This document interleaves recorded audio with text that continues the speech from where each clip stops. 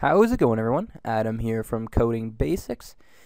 And now, before I get started, just to talk about a few things. I've pretty much covered a lot of the major stuff I feel like you should know about Python. So the next few tutorials aren't really in any particular order. It's just as I think of stuff that I want to show you guys or teach you guys. So a lot of these tutorials aren't going to build on the previous one like past tutorials have, but there's still good stuff to learn, so keep watching. I'm not sure how many more tutorials I got in me for this series, but once I finished it, I'm gonna probably move on to Pygame or something, so showing you guys how to program in Pygame. And also what I've been working on right now, and hopefully we'll finish today, is my Leap Motion with Python series. So if you don't know what a leap motion is, go check out that series. It's a motion sensor, and I just have a series going on now where I show you how you can program this motion sensor with Python. So a lot of good stuff going on, but let's get started with today's tutorial. Today's tutorial number 24, I believe, is string formatting. Now, if we go back to tutorial number, I think it was like 4 or 5 maybe, we were talking about strings and printf. Well, printf is a form of string formatting, which is what we're going over today. So I'm going to go over a couple of different string formatting, couple different ways to string format, I should say. And yeah, let's just get started. So once again, we're not going to be coding in Notepad. We're just going to run all this from PowerShell. So let's launch Python and get started. So what I showed you last time was, I'll actually comment this. So last time I showed you percent string formatting, or it's called modulus, I guess. Modulus string formatting. So what that is you have some string. So we're going to create a random string here. And you can put in different variables or data into that string using the modulus operators. So for example, percent %s was for a string, percent d, I believe. Yeah, percent d is for an integer.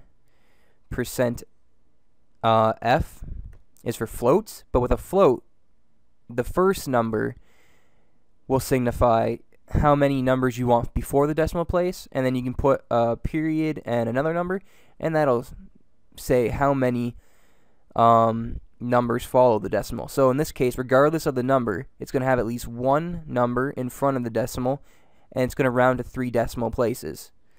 Now, so yeah, let's just do that. And to insert all the data into these, at these positions, we put a %sign, and then in brackets include all the stuff that has to be going in there. So since the first word in the string is hello, we'll make the string that goes in world, and then separate each data or variable by a comma. And so for the integer, let's just put in a 5, and then for the float, I'm just going to put in 3.0. So there we go. You'll see that there was at least one number in front of the decimal place, but 3 decimal places after. So even though it was just a 0, you'll always have 3 decimal places. Here's our integer, and here's our string. Now, one thing I will show you is if we change this, so if I took the 3.0 out of here and put it at the front, we're going to get an error here because it's trying to make the world into this integer. So the one thing I'd like to point out too is the 3.0 didn't cause an error because a number can be converted to a string. So if we just had that and got rid of all the stuff following,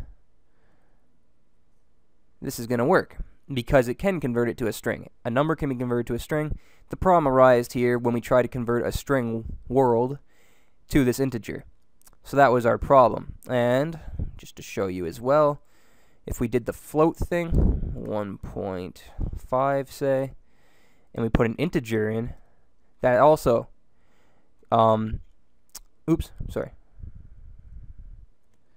I forgot the F. Alright, now we're good. So that also works because integer can be converted to float. So we don't have problems converting numbers to strings or the different types of numbers to each other. So for example, again, if we put a D here, 3.0, that works fine. Oops, my bad. There's an F there. Alright. So everything's fine there. Now, another thing to mention too is that the order has to be the right. So it's not going to look for a float. It's going to try to place this in the first modulus operator it finds, which in this case is the string. So make sure everything's in the proper order. But the one disadvantage with this modulus string formatting, also known as printf, is that you have to specify what type of data is going in there. So you have to know that that's going to be a string. You have to know that's going to be an integer. You have to know this is going to be a float. So there is a little bit of a disadvantage. So I'm going to show you guys another one. We sort of touched on that in the strings video. We're going to go on a new type of string formatting now. And this one is the curly brace string formatting. So curly brace string formatting, once again, you place these curly braces where you want, you know, some type of variable or data to be displayed in the string. So both of them, you place the operator where you want the data to be inserted. So it's kind of like a placeholder. That's where both of them are the same. Where they're different is, I'll do a string here just to show you. So one way it's different is to insert the data, you have to use the dot format method, and then in here include what you want said. So there you go, works fine. And yeah, so this just holds a place for the data that's going to be inserted. Now, one thing to mention is you obviously don't have to specify type.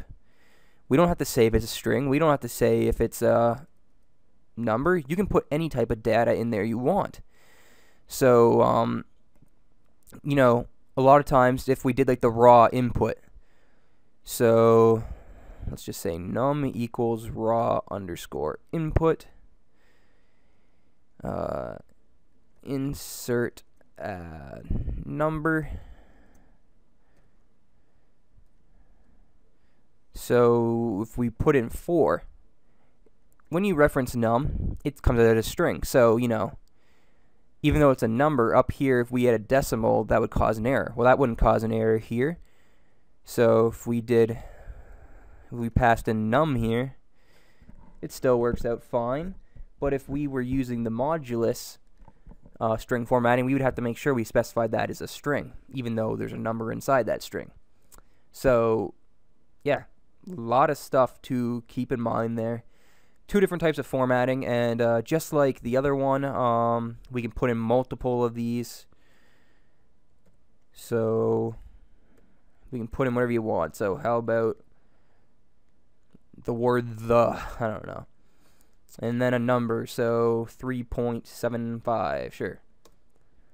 So you can see how this way I prefer. It's a lot better, in my opinion, because you still have the curly braces to, you know, specify where you want it to be inserted, where you want this variable to be located, but you don't have to specify type. So even if, just say it's a user input type program, you don't have to worry about the user maybe importing a string instead of a number. So that is all I got for you guys this time.